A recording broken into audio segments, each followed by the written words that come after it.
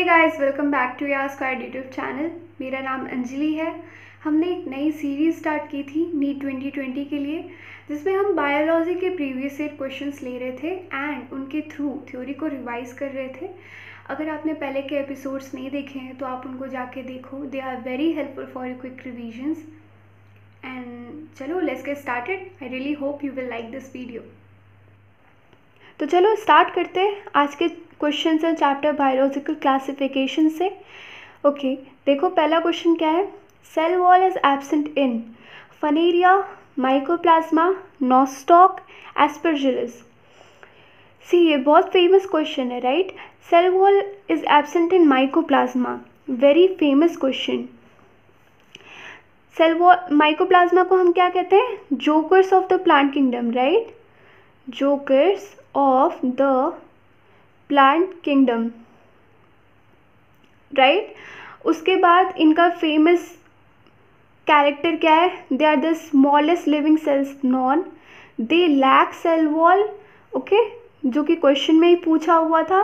They can survive without oxygen, okay, and they are sensitive to tetracycline, they are sensitive to tetracycline and they are insensitive to penicillin. Many of them are pathogenic in nature, ठीक है। Insensitive to penicillin and sensitive to tetracycline, survive without oxygen, smallest living cells known, jokers of the plant kingdom, right, and they lack cell wall. Now Funaria, Funaria किसके अंदर आता है? It comes under bryophyta, right. कुछ और भी examples हैं bryophyta के, जैसे कि पॉलीगोनाटम, पॉलीट्राइकम, स्फैग्नम, राइट। इनको हम क्या कहते हैं? Amphibians of the plant kingdom, right. Amphibians of the plant kingdom. Also they are the most primitive non vascular land plants, right. Most primitive non vascular land plants, okay. उसके बाद इसका बहुत important point ये है, it has a very important role in plant succession on bear rock और soil, right. That's all about फनेरिया। Now see Nostoc. Nostoc किसके अंदर आता है? ब्लू ग्रीन एल्गी और साइनोबैक्टीरिया। एस्परजिलस, एस्परजिलस किसके अंदर आता है? किंगडम फंजाई, करेक्ट है। नाउ किंगडम फंजाई में भी किसके अंदर आता है? एस्कोमाइसिटीज। एस्कोमाइसिटीज का दूसरा नाम क्या है? Sac fungi. One more important point about Aspergillus is that it produces एफ्लेटॉक्सिन, that is carcinogenic to human, right. तो इसका करेक्ट आंसर हमें मिल गया। इसका करेक्ट आंसर क्या है? Mycoplasma. Cell wall is absent in mycoplasma. Now question number 2।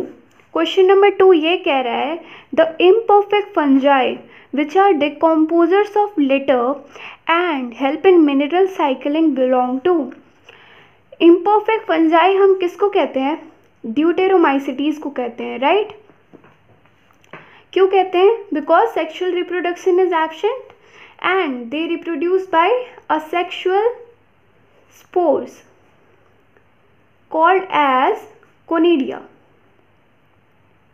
Right. इसके कुछ examples हैं, जैसे कि Alternaria, trichoderma and Colletotrichum. Colletotrichum, right. Colletotrichum का दूसरा पॉइंट ये है, it causes red rot of sugar cane, okay. Deuteromycetes क्या करते हैं? They reproduce by asexual spores called as conidia and there examples are Alternaria, trichoderma, Colletotrichum. Colletotrichum causes red rot of sugar cane, right. अब देखो basidiomycetes, basidiomycetes को हम क्या कहते हैं? Bracket fungi, right. Bracket fungi इनके एग्जाम्पल्स क्या है? मशरूम्स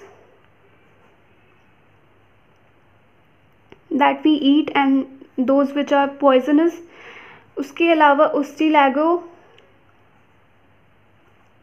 एंड पोक्सीनिया, करेक्ट है। Now see phycomycetes. फाइकोमाइसिटीज का एक वेरी इंपॉर्टेंट पॉइंट ये है दैट देयर माइसीलियम जो उनका होता है it is aseptate, okay, aseptate होता है, at the same time coenocytic होता है। बाकी सारे जितने भी हैं बेसिडियोमाइसिटी, एस्कोमाइसिटीज, ड्यूटेरोमाइसिटीज, इनमें जो माइसीलियम है वो ब्रांच्ड होता है एंड सेप्टेट होता है, राइट। बट फाइकोमाइसिटीज में माइसीलियम क्या होता है? Aseptate and coenocytic. उसके अलावा इसके एग्जाम्पल्स हैं Rhizopus, Mucor and Albugo, right. Rhizopus का को हम क्या कहते हैं? Bread mould, okay. Ascomycetes, ascomycetes का दूसरा नाम क्या है? Sac fungi. सैक फंजाई के अंदर क्या आता है? एस्परजिलस एंड क्लेविसेप्स, करेक्ट है। एस्परजिलस क्या प्रोड्यूस करते हैं? एफ्लेटॉक्सिन that is carcinogenic to human. Claviceps purpurea,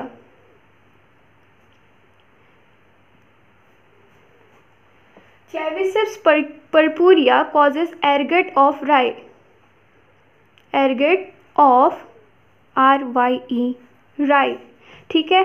imperfect fungi हम ड्यूटेरोमाइसिटीज को कहते हैं, बेसिडियोमाइसिटीज को bracket fungi, phycomycetes there mycelium is aseptate and coenocytic, ascomycetes को हम कहते हैं sac fungi. These are the examples, आपको लर्न करने पड़ेंगे। इसका करेक्ट आंसर हमें मिल गया, that is deuteromycetes, okay. Cell wall is absent in mycoplasma. चलो देखो क्वेश्चन नंबर 3 है, phonetic classification of organism is based on. C, phonetic classification जो होता है ना, it is based on observable characteristics और you can see the morphology, ठीक है, रिगार्डलेस ऑफ देयर फाइलोजेनी, ठीक है। यानी कि हम इवोल्यूशनरी रिलेशनशिप को कंसिडर नहीं करते,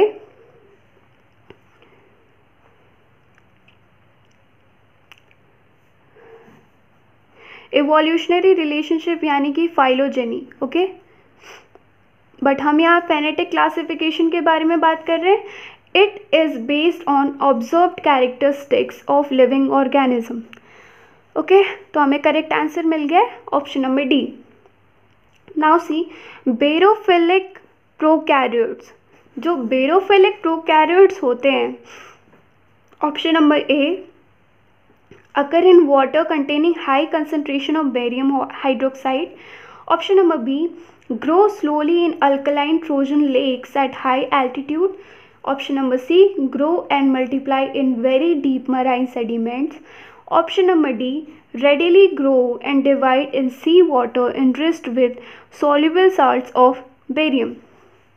तो देखो, बेरोफिलिक प्रोकैरियोट्स का दूसरा नाम होता है PIEZO, पीजोफिलिक prokaryotes, okay.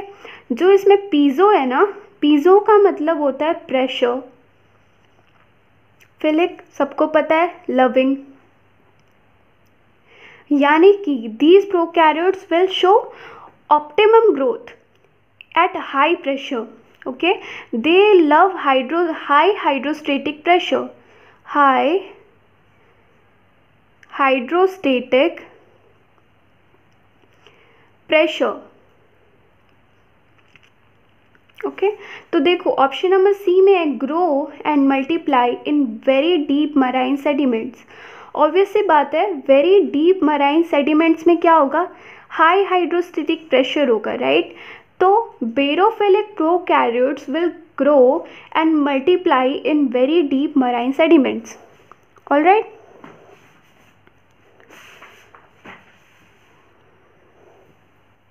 So that's it for today. कैसी लगी वीडियो प्लीज़ कमेंट सेक्शन में बताइए एंड अगर अच्छी लगी है तो don't forget to like the video and subscribe to the channel. Thank you so much for watching.